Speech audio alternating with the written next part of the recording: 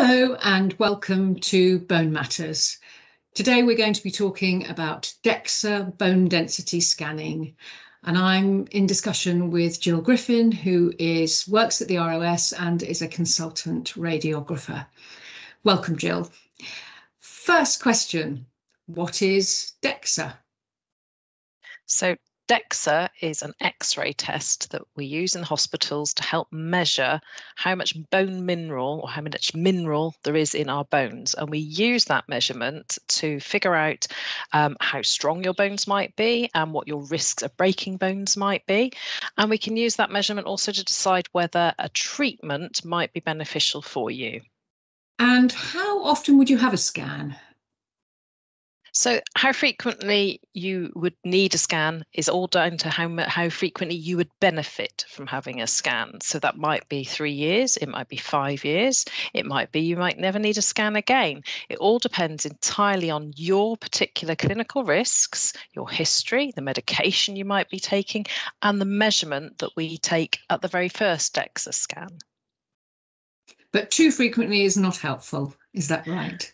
Well, that's right. So we can't, because of the way DEXA works, it's using X-rays, and the way the bone density changes in our body is quite slow. So if we were to scan you 2 weeks apart, we wouldn't be able to see any change. If we really want to see changes in your bone density, we need to wait at least a couple of years so that we can measure that change in your bone density.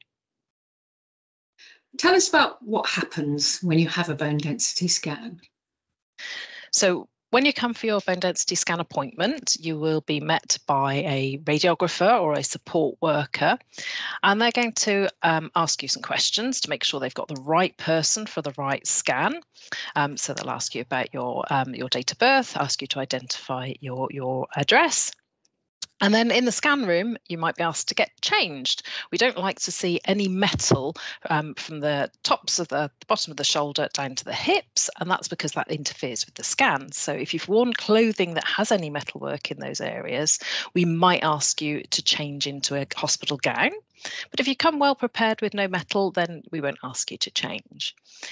We might also ask you some questions from a questionnaire. This is to help us decide what your risks are for breaking bones and what your history is. So we might ask you some questions about your family history of hip fracture. We might ask you about whether you've had some fractures. We might ask you about any medications that you're taking, how long you've taken them for. So a whole bunch of questions to help build a picture of what your risks might look like. And then when you have the scan itself, we'll weigh you and measure you beforehand. And that's to make sure that we're inputting into the scanner the right parameters or the right information to help the scanner get the best scan from you.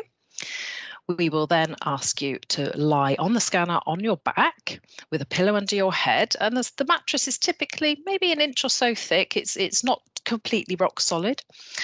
And the scanner arm passes over the top of your body. So it's fixed height, it doesn't come down onto your body at all. And it will go over your head a little bit, but it will come back again. So it's not enclosed at all. And we'll also ask you to raise your legs onto a block.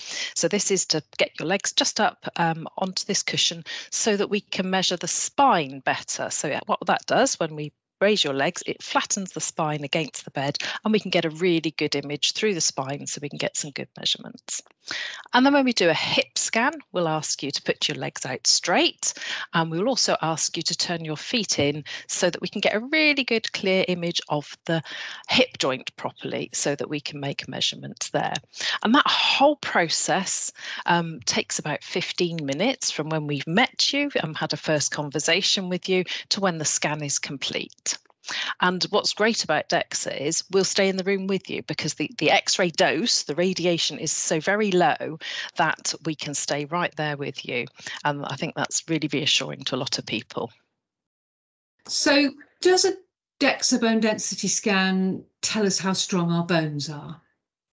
So it doesn't directly tell us how strong our bones are or how likely we might be to break a bone in the future. What it does is adds a piece of the jigsaw puzzle to that. It's a really good indicator of how strong our bones are. And because it's a measurement, we can monitor changes within our bones with that. But it's a whole jigsaw puzzle of other factors. So our family history, medication we might be taking, our genetics, all sorts of things build up that big picture that tell us more about whether we're likely to break a bone. And we often hear about a T-score. What is a T-score? So a T-score is a way of levelling the playing field when we are looking at DEXA results. So we get a number out of the scanner, but it doesn't mean anything until we compare it to a population. So the T-score is when we compare your bone density measurement to a young adult population. This is the best our bones has ever been. So it helps us understand how much bone density you have lost since you were a young adult. And that's really helpful because we can use that in any patient, any person, and we know exactly how far away from that young adult area that we measured from. And presumably the lower you are compared to that average, the weaker your bone is likely to be. That's presumably what it's based on. That's absolutely right. So the World Health Organization set this benchmark this T-score of -2.5 that people hear a lot about. And that's where the World Health Organization said this is likely to be at the point where your bone density is low and you are more likely to have a fracture. And the further away you get from zero, minus 2, -3, the more likely your bones are to be slightly weaker or more weak and increase your risk of breaking bones in the future. And how low is low? We often get asked how low can it go? So what do you see when you're scanning, Jill? Well, typically I see patients ranging from +1 to -3. That's kind of the typical range that I will see in my routine clinical practice. It's really unusual to see somebody at -4 or -5, but it does happen. And all that means is that their bone density is just lower than that peak bone mass, that population, and their risks are slightly greater. Doesn't mean to say that they're going to cough and break every bone, not at all. It depends on so many other risk factors and so many other things like their age and drug treatments, all sorts of things. And we hear this word osteopenia. What does that mean?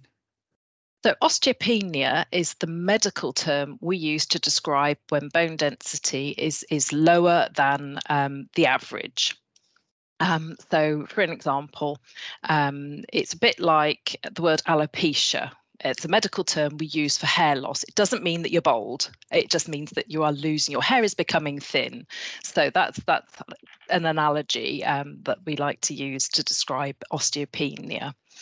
But, you know, it's very normal for most of us to have osteopenia as we get older. So about a quarter of us will have osteopenia or have that low bone density at the age of 50. A quarter of women age 50 will have a low bone density.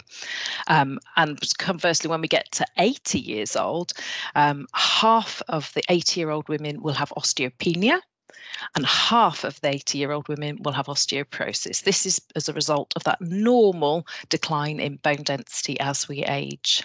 Can you see a fracture when you on a DEXA scan if there was one? There are clues in the standard DEXA scan that a skilled reporter might spot for a vertebral fracture or a spinal fracture, to do with how big the vertebra is when we've measured it, whether we can see a change in shape. But it's not definitive. It really isn't.